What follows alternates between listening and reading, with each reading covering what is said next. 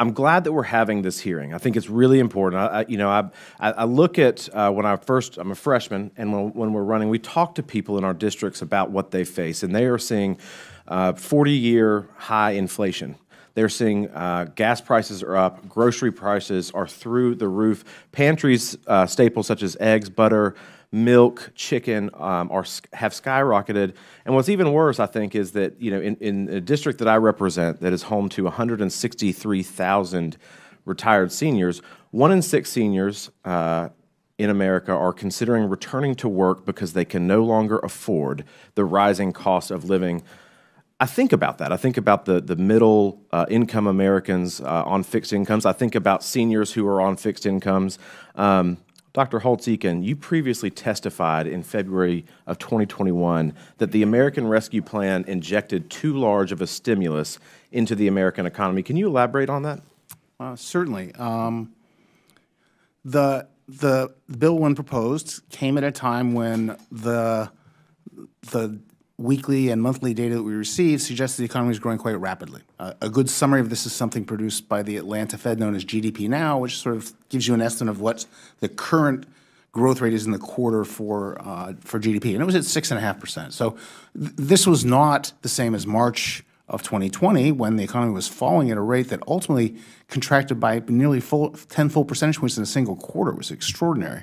So we're in a completely different situation. We're growing quite rapidly, and we're getting close to full employment. We're getting close to potential GDP, and there's no reason to have a nearly $2 trillion stimulus. It's way too big for whatever problem you might have imagined remained. And so it was going to be a big macroeconomic error. Do you still, 2 years later, maintain that same assessment that the American Rescue Plan overstimulated the original assessment to now that has changed in that? Oh, yes. I got one piece badly wrong. I thought the biggest fallout would be to repeat what we had seen in 2020. We passed the CARES Act, $2.5 trillion of spending, and in May of 2020, the U.S. savings rate went to 33%. Now, that's positively un-American. We do not save a third of every dollar. And that then flowed into asset classes. And we saw broadly, equities were up, housing was up. That's when crypto first became a big deal. Every asset class got inflated. Saw the same phenomenon after the December 2020 $900 billion stimulus.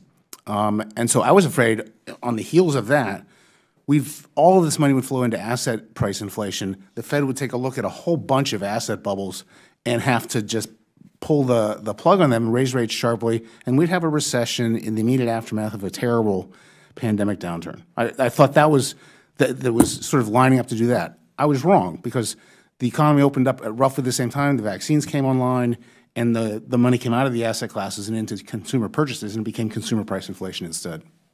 Do you think that the Inflation Reduction Act, in fact, reduced inflation? No single act reduces inflation. Its contribution was minimal at best. It was $300 billion in deficit reduction backloaded, so it was going to be 5 years off, and we hope the Fed has got us at 2% well before that. At the same time the Inflation Reduction Act was being considered, Congress passed the CHIPS and Science Act, $300 billion of pure deficit finance spending, the PATH Act, up to $600 billion by CEO's estimate of pure deficit finance spending. So it is the cumulative spending and tax decisions by the Congress that matter for inflation, and in 2022 it continued to produce inflationary pressures.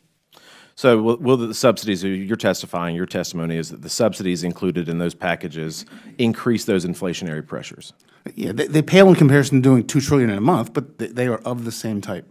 Right, but all three of those collectively and even individually cause that inflationary pressure. Continued it, no question.